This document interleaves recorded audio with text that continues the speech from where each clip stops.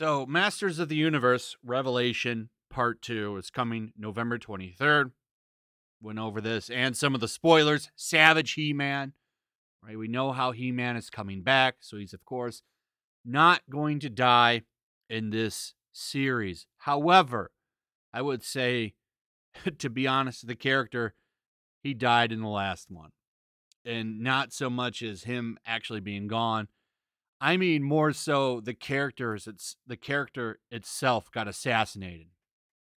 So we have this second part of the show coming. Once again, they're trying to tease He-Man as a big part of the show. We know that's a lie. Even though I will admit this poster looks cool. I liked the one that they had for part 1 as well. But they both have something in common. They lie about He-Man being a big part of the show. That's not going to be the case. We already know that, because Kevin Smith has spoiled that himself before. So this is from 8/04/2021. Kevin Smith Damage Control, He-Man Alive, Part 2 is Evil-Lyn story, which is very, very true. So once again, they try to give us this poster and say He-Man's back, and he's going to be front and center. He's going to be Savage He-Man, which, of course, is He-Man without the power sword. We're going to talk about him in a second. Basically, Adam calls on the power because he is still the champion. He just doesn't have the sword. So he becomes Savage He-Man. He's going to use an axe. And apparently, he's going to have a big showdown with Skeletor. And I don't think that's going to happen like you think it is. And I'll talk about that in a second. But how do we know it's not going to be about He-Man? Well, of course, Kevin Smith ruined that. We mirror Teela's journey with Evil-Lyn's journey as well, said Smith about part 1. You are talking about two women who have been in the shadows of very powerful male characters since the inception of the franchise. And Teela, fought side by side with He-Man. Definitely more of his equal. Evil-Lyn, though, was Skeletor's subservient. What happens in a world with a person that helps identify that character? In the case of Teela, He-Man. In the case of Evil-Lyn, Skeletor. What happens if those two figures are removed from their lives? Who do they get to be? So Evil-Lyn. It's the Evil-Lyn show now. Just like before, it was the Teela show. Now, to be fair, Evil-Lyn is much more interesting than Teela. So maybe it'll be okay. But will it, though, if you really think about it? Because remember, this is supposed to be about He-Man. I don't know if they wanted you to forget that they said this is going to be the Evil-Lyn story or not, but that's whose show it's going to be. So this poster, once again, is a lie. They should have the real main character right here, Evil-Lyn, more front and center. So Savage He-Man.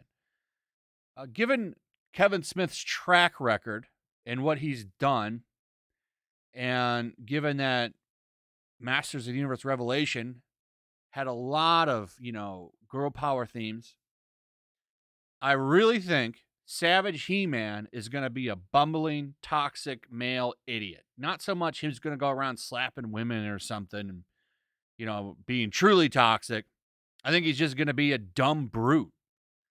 And he's not really going to have any thought. I mean, it says it right in here. Get inside quick. Savage He-Man is on the warpath and he's headed your way soon.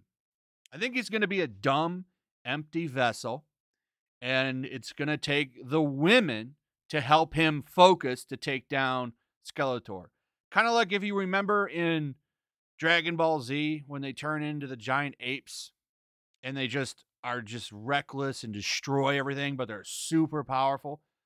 I think that's what you're going to see with Savage He-Man. It's kind of in the name. He's going to be a big, dumb Neanderthal. He's going to be an idiot. And isn't that what you've always wanted? A dumb idiot He-Man? Because men are dumb. Men are stupid. They're stupid. We don't need no dumb old man. So it's going to be Savage He-Man with Teela, Andrea, and Evil-Lyn trying to focus that power at Skeletor. And of course, I think they'll help him. They'll help him defeat him. And then at the end of the day, of course, Teela going to be the new sorceress. She gets a new champion. She's going to pick Andrea. Andrea is going to be the new He-Man. I guess you would call her She-Man, She-Woman. I don't know what they're going to call that. I'm not sure. And then Evil-Lyn, who knows what she does? Maybe she takes over Skeletor's his lair and the show ends. Adam humiliated. I don't even know if they'll make him a king. That was my original prediction. Maybe he'll just become the jester.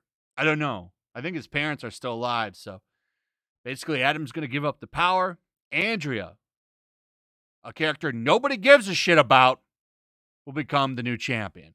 And all we got from a He-Man sequel was He-Man dying twice, and then he comes back and he's made to look like a fool who can't control his power. Oh, the joke's on you, He-Man fans. Anyway, Kevin Smith should be ashamed of himself. He still needs to apologize to Clownfish TV. I think it's funny that there's more positive things being said about that CGI show, too.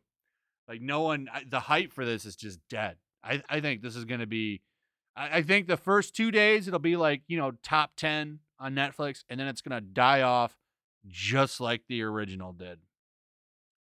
Anyway, that's pretty much it. Let me know what you guys think about all of this. I'd like to hear from you. Also, if you would, please like, subscribe, share the video. Make sure you're still subscribed. And peace. Also, if you want to help support the channel, check out my Teespring store. There's a link in the description. You can find some merchandise in there that you might want to check out. Also, make sure to follow me over on Twitch. I do watch parties, play video games over there. They're always fun. Follow me over there and come hang out. Also, make sure you subscribe to Yellow Flash, my other channel. There's a link to that in the description as well. I do a lot of live streams over there that I don't do on this channel. Usually smaller and a little bit more personal. So make sure you follow me over there and sign up.